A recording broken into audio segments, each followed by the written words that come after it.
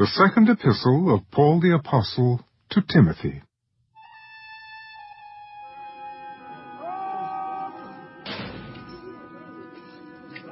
Greetings from Paul, an apostle of Jesus Christ, by the will of God, according to the promise of life which is in Christ Jesus, to Timothy, a beloved son. Grace, mercy, and peace from God the Father and Christ Jesus our Lord. I thank God, whom I serve with a pure conscience, as my forefathers did, as without ceasing I remember you in my prayers, night and day, greatly desiring to see you, being mindful of your tears, that I may be filled with joy when I call to remembrance the genuine faith that is in you, which dwelt first in your grandmother Lois and your mother Eunice, and I am persuaded is in you also. Therefore I remind you to stir up the gift of God which is in you through the laying on of my hands. For God has not given us a spirit of fear, but of power and of love and of a sound mind. Therefore do not be ashamed of the testimony of our Lord, nor of me his prisoner, but share with me in the sufferings for the gospel according to the power of God, who has saved us and called us with a holy calling, not according to our works, but according to his own purpose and grace which was given to us in Christ Jesus before time began, but has now been revealed by the appearing of our Savior Jesus Christ, who has abolished death and brought life and immortality to light through the gospel, to which I was appointed a preacher, an apostle, and a teacher of the Gentiles. For this reason I also suffer these things. Nevertheless I am not ashamed, for I know whom I have believed, and am persuaded that he is able to keep what I have committed to him until that day. Hold fast the pattern of sound words which you have heard from me, in faith and love which are in Christ Jesus. That good thing which was committed to you, keep by the Holy Spirit who dwells in us. This you know, that all those in Asia have turned away from me, among whom are Phygelus and Hermogenes. The Lord grant mercy to the household of Onesiphorus, for he often refreshed me, and was not ashamed of my chain. But when he arrived in Rome, he sought me out very zealously and found me. The Lord grant to him that he may find mercy from the Lord in that day. And you know very well how many ways he ministered to me at Ephesus.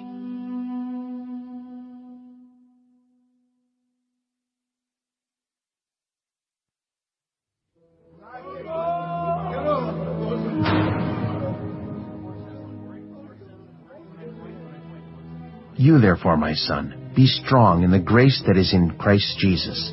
And the things that you have heard from me among many witnesses, commit these to faithful men, who will be able to teach others also.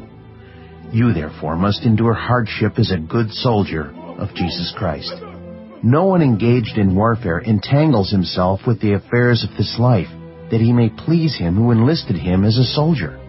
And also, if anyone competes in athletics, he is not crowned unless he competes according to the rules. The hard-working farmer must be first to partake of the crops. Consider what I say, and may the Lord give you understanding in all things. Remember that Jesus Christ, of the seed of David, was raised from the dead according to my gospel, for which I suffered trouble as an evildoer, even to the point of chains. But the word of God is not chained. Therefore I endure all things for the sake of the elect, that they also may obtain the salvation which is in Christ Jesus with eternal glory. This is a faithful saying, for if we died with him, we shall also live with him. If we endure, we shall also reign with him. If we deny him, he also will deny us. If we are faithless, he remains faithful. He cannot deny himself. Remind them of these things, charging them before the Lord not to strive about words to no profit, to the ruin of the hearers. Be diligent to present yourself approved to God, a worker who does not need to be ashamed, rightly dividing the word of truth. But shun profane and idle babblings, for they will increase to more ungodliness. and their message will spread like cancer.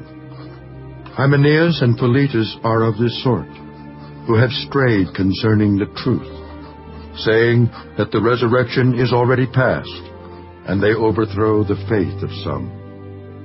Nevertheless, the solid foundation of God stands, having this seal: the Lord knows those who are his.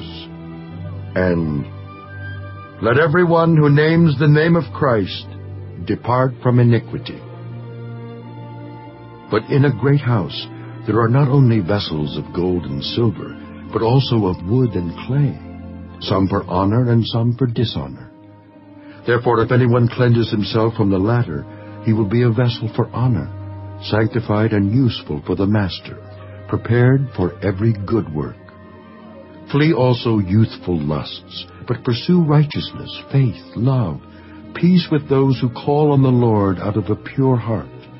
But avoid foolish and ignorant disputes, knowing that they generate strife.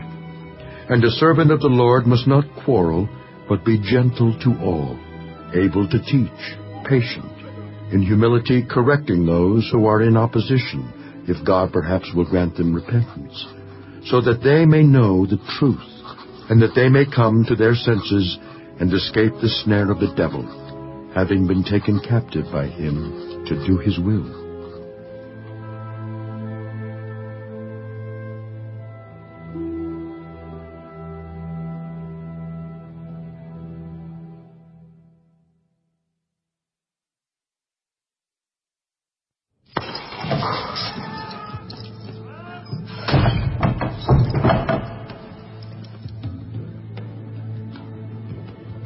But know this, that in the last days perilous times will come.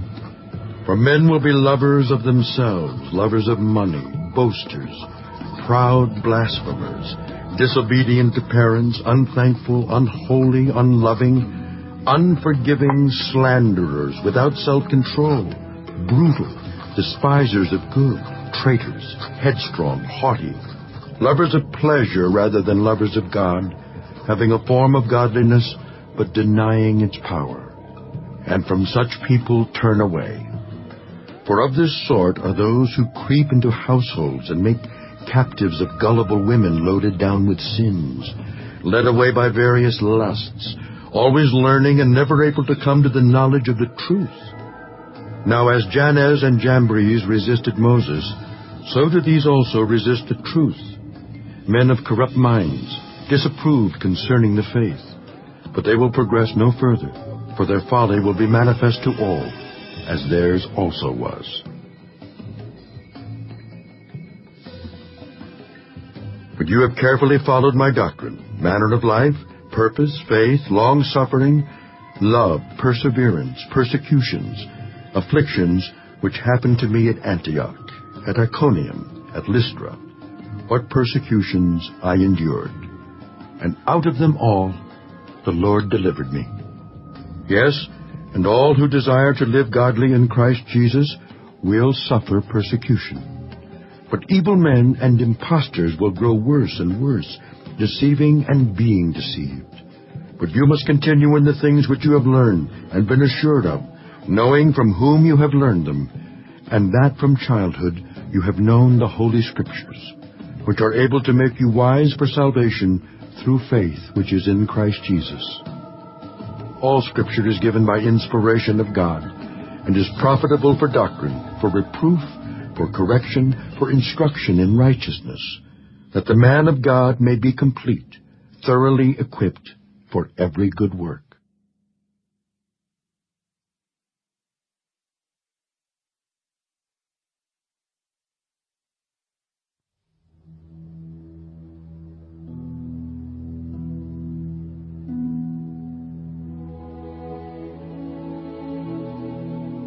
I charge you therefore before God and the Lord Jesus Christ, who will judge the living and the dead at his appearing in his kingdom, preach the word.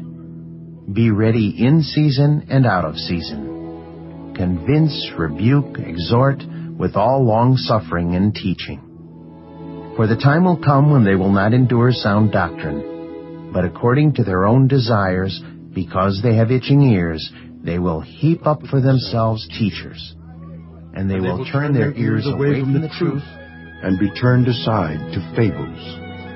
But you be watchful in all things, endure afflictions, do the work of an evangelist, fulfill your ministry. For I am already being poured out as a drink offering, and the time of my departure is at hand. I have fought the good fight. I have finished the race. I have kept the faith. Finally, there is laid up for me the crown of righteousness, which the Lord, the righteous judge, will give to me on that day, and not to me only, but also to all who have loved his appearing. Be diligent to come to me quickly, for Demas has forsaken me, having loved this present world, and has departed for Thessalonica. Cretans for Galatia, Titus for Dalmatia.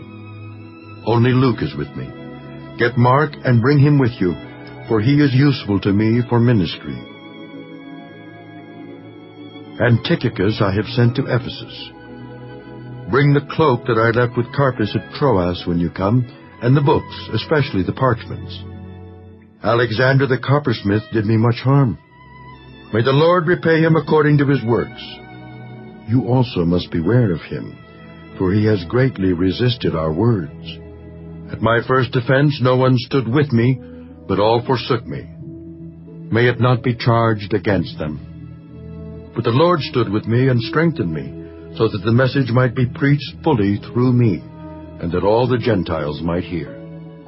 Also I was delivered out of the mouth of the lion, and the Lord will deliver me from every evil work, and preserve me for his heavenly kingdom.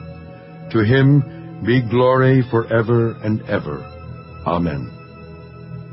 Greet Prisca and Aquila, and the household of Onesiphorus.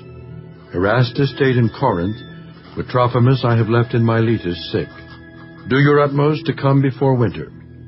Eubulus greets you, as well as Pudens, Linus, Claudia, and all the brethren. The Lord Jesus Christ be with your spirit. Grace be with you. Amen.